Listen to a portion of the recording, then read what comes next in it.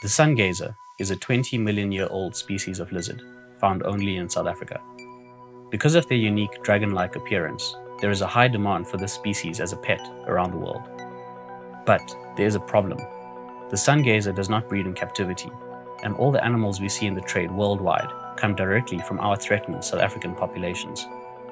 For a species that is already experiencing population declines because of our land transformation, for farms, cities, and roads, poaching for the pet trade is the last thing that this species needs. My name is Shivan, and I'm doing my PhD in zoology at Wits University in South Africa. I've been obsessed with dinosaurs and dragons from as early as I can remember, and this lifelong obsession led me to studying reptiles, and I've spent the last 7 years studying the sun gazer. Over this time, I've seen an increase in the number of sun gazers being sold as pets on social media, and a decrease in the number of animals in the wild. Recent studies have found that reptiles are the #1 most traded group of animals in the world, making up more than half of all traded animals worldwide. And the sun gazer is one of South Africa's most highly sought after species in the pet trade. But without the species breeding in captivity, something was wrong. It was clear to me that I was seeing some evidence of illegal activity. To learn more about the reptile trade, its history in South Africa, and the problems we face, I spoke to two of South Africa's top reptile experts. Johan Maree is undoubtedly the name that comes to most South Africans' minds when it comes to reptiles. Johan has decades of experience dealing with reptile trade issues, from his time as a policeman and honorary officer at the Natal Parks Board to his frequent consulting with nature conservation on poaching cases. Yes, I started with snakes at a very young age, in my teens, and I've never been in favor of the exploitation of reptiles specifically.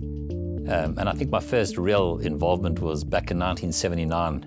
So the trade in reptiles was really, really big in the 60s and 70s. It was massive. And there was one major exporter who was shipping out 20, 30, 40,000 reptiles a month. Just tons and tons. And by the time the reptiles got to the airport, a quarter or more of them would be dead. And it didn't matter because they were bought for nothing and they were sold for next to nothing.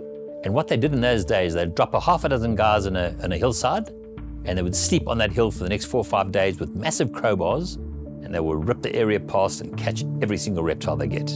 And we would look at a mountain range and say to this collector, well, let's take a drive there and go see what we can find. And he would say, don't bother, we've been there. We've done it. So in the past, it was skinks going out at a rand a skink. That market is no longer in existence.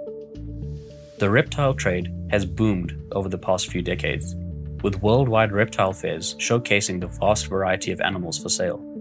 Unfortunately, there are loopholes in the system that are being used by people exploiting our wildlife for profit. Today, the market is much more sophisticated and specialized, and of course, the money is far, far greater. I think smuggling, although it's still going on, it's becoming more and more difficult. There are more parcels being x-rayed, and if you think of this sort of money, a suitcase full of rare reptiles is probably worth 2 or 3 or 4 million rand. So what if you have to pay a 50,000 rand bribe? It's not big money. So what is happening is there's more and more of this laundering, where there's a stamp permit that's signed off by a doctor, a veterinary doctor, and the animals are going out with permits, but they are not being captive bred. It's just a big con. After talking to Johan, it was clear that South Africa's reptiles have long been exploited, with a clear list of problems facing rare and threatened species like the sun gazer.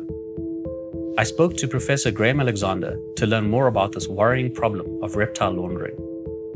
Graham has been lecturing at Wits University for over 30 years and has supervised more than 30 postgraduate research projects on reptiles. So as with money laundering, when you launder something, you hide the source of where you derive the money, or in this particular instance, the reptiles. So with reptile laundering, what happens is that people masquerade as captive breeders of reptiles when in fact they're actually poaching reptiles and selling them into the pet trade. It's very easy to launder reptiles in South Africa because effectively, even if the legislation is there is very little enforcement of that legislation. So it's very difficult to measure where organisms come from, whether they have been wild caught or whether they have been captive bred.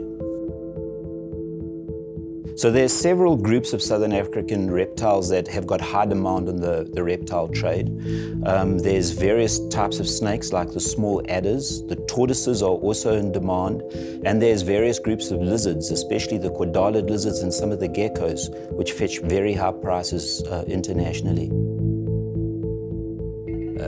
The girdle lizards, and then of course the dwarf chameleons, very, very popular. Some of them have extremely limited distributions. Yeah, once you get to Europe, you go to Belgium, you go to Germany, you go to the Netherlands, and the USA is a massive, massive, massive market.